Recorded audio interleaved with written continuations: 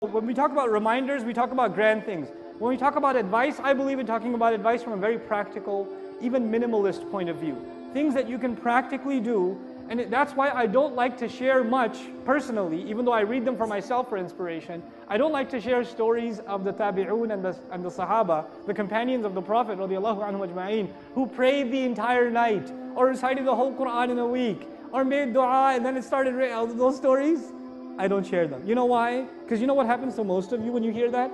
Man, they were so awesome. I'm so bad. Assalamu alaikum. That's the end of the...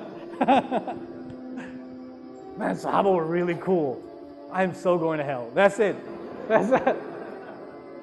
Let's start little by little. أول الغيث قطر ثم ينهمر. The Arabs have a saying. It says, it's in many other cultures too.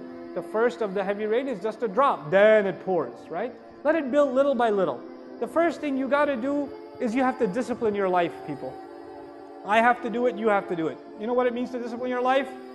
Go to sleep early. Pray Isha and go to sleep. Don't go to the hookah joint until 12:30 a.m. Don't go see a movie.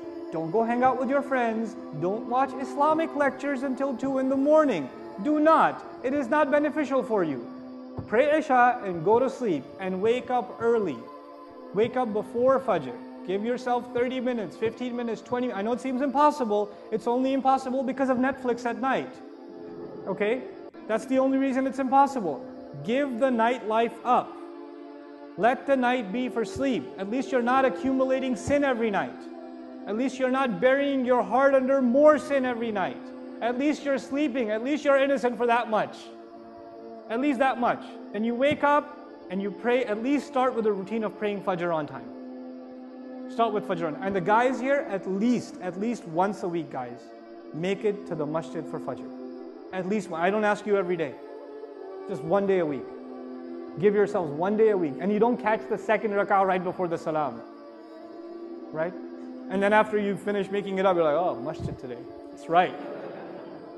You're like pointing at the right hand. You wrote that down? You got that? You got that? Fajr? You're like, yeah. Get to the masjid early. Let me tell you something about Fajr in the masjid. It has a spiritual impact that only people who go to it will experience. It can't be explained in a lecture. When you go to it, when you go to the prayer, and you sit there in the masjid quietly, and you wait for the prayer to start, and you sit there and you recite Quran, and you ask Allah to forgive you in those morning hours, and then you stand next to other believers and countless armies of angels, and you stand and you pray in front of Allah in that early morning, giving up your sleep, which only happened because you gave up your nightlife. When you do that even once a week, the joy you will get out of it, you will, as you are walking out of the masjid, you will wish to yourself you did that every morning. I swear to it. I guarantee it. You're going to walk out of that masjid saying, man, I wish I could do this every morning.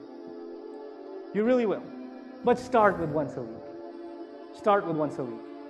Don't make Friday night party night. You just came out of Salatul Jumu'ah. That's why the shayateen do extra heavy advertising for Friday night. That's why movies come out on Friday nights.